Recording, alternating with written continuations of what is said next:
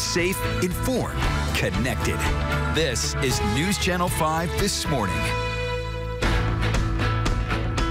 Good morning to you. 8 a.m. on this Saturday morning, game day, of course. I'm Jennifer Krause, and we're glad you're with us. We're going to start this hour by getting a check of the forecast from Nikki D. Ray, who's out at Nissan Stadium already cheering on the Titans, and hopefully Titans fever will warm things up there today. I sure hope so, because it is freezing out here, but we got a lot of warm hearts for sure.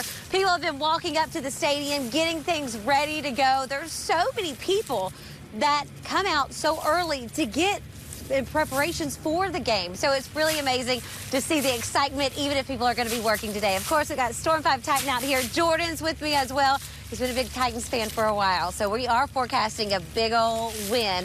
Temperatures, though, are pretty chilly. We're coming in this morning in the teens, and that's where we're going to sit over the next few hours before we will notice a nice warm-up. And when I say warm-up, I'm talking comparative. Actually, right now we got up to 20. I'll take that as a win. 19 right now over in Lebanon to start the morning. Look at all that sunshine. It is just pure bliss.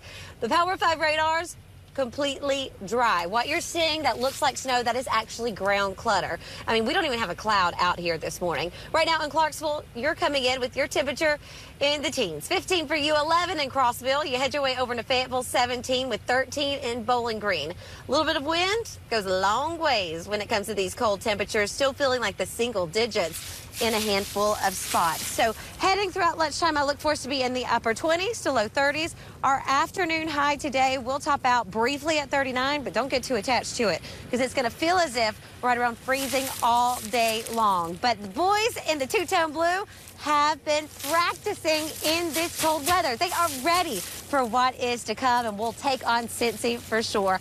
More on your 7-day forecast, including a day that is above average, but it only comes around once in this 7-day. Those details, Jennifer, are coming up. Sounds like something to cheer about, Nikki D. Thank you. And it is time to tighten up. The Tennessee Titans, of course, are taking on the Cincinnati Bengals this afternoon. The game starts at 3:30, and it will determine whether it's the Titans or the Bengals heading to the AFC Championship. News Channel 5's Amelia Young is outside of Nissan Stadium as well, and I know a lot of fans were excited to hear yesterday about the return of number 22.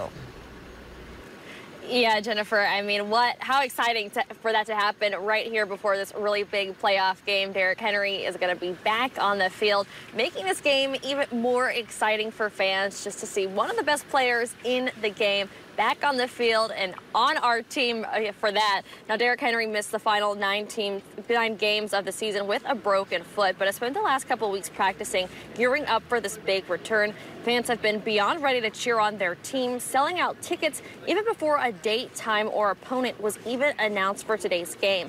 So if the Titans win today, they'll be right back here next Sunday for the AFC Championship game and a chance to go to the Super Bowl. This is the first time since 2008 Tennessee has been the AFC's top seed, and having that spot means we get home field advantage. The Sky Deck at Assembly Hall is hosting a big rooftop watch party just blocks away from the game. It's free, but fans are encouraged to arrive early if you do go. And let's not forget about parking. It's going to be a headache down here and almost impossible. So if you're looking for alternative options, WeGo is offering a train to the game. It's going to leave from Lebanon at 1 o'clock. It will stop at Hamilton Springs, Martha, Mount Juliet, Hermitage, and Donaldson before getting to the riverfront at 2. The train back leaves the riverfront to get home about 45 minutes after the game, and the round-trip tickets for the Titan Express are just $15. So an easy way, don't have to park downtown, don't have to worry about it. Coming up in the next half hour, all these fans in town for this sold-out game means a really busy weekend for the tourism industry here. We'll have the latest numbers and just how many folks are going to be here in Music City coming up in a few minutes. Send it back to you guys in the studio. All right, Amelia, thank you. And we're going to have some fun with this one. We know, of course, that the Titans are going to win this afternoon, right? So News Channel 5's Jason Lamb wanted to help Bengals fans out with some advice on how they can cope with today's loss here in Music City. We are a helpful bunch in Nashville, always looking out for each other, even if someone's rooting for the wrong team. So listen up, Bengals fans. We've enlisted the help of Titans Nation for some advice on coping with grief tomorrow after your loss. First of all, fans say there's no better place to stay in denial than in Nashville. Stay in town as long as possible. Enjoy that loss with a bunch of winning fans here in Tennessee. We will love your company here. Second, try lowering your expectations. Well, I'd say to them, what did you expect? I mean, you made it this far, but you knew it had to end in Tennessee. If that doesn't work, how about expanding your friend group? Let's go Bucks, man. Hey, best of luck tomorrow. Hey, I'm rooting for y'all, man. Super Bowl. I'm rooting for y'all. We'll see y'all. We'll see y'all. But above all, Titans fans want you Bengals to know it's okay to just let it all out. There's a Walgreens up on Church Street, I think. They can get tissues there. And we're not endorsing this, but fans on Lower Broadway say there's always the more immediate coping method. Drink a lot. I was going to say the same thing. Drink a lot. And if all else fails, Titans fans say it just leaves more time to plan things out for next time. This is some of the advice I can give them.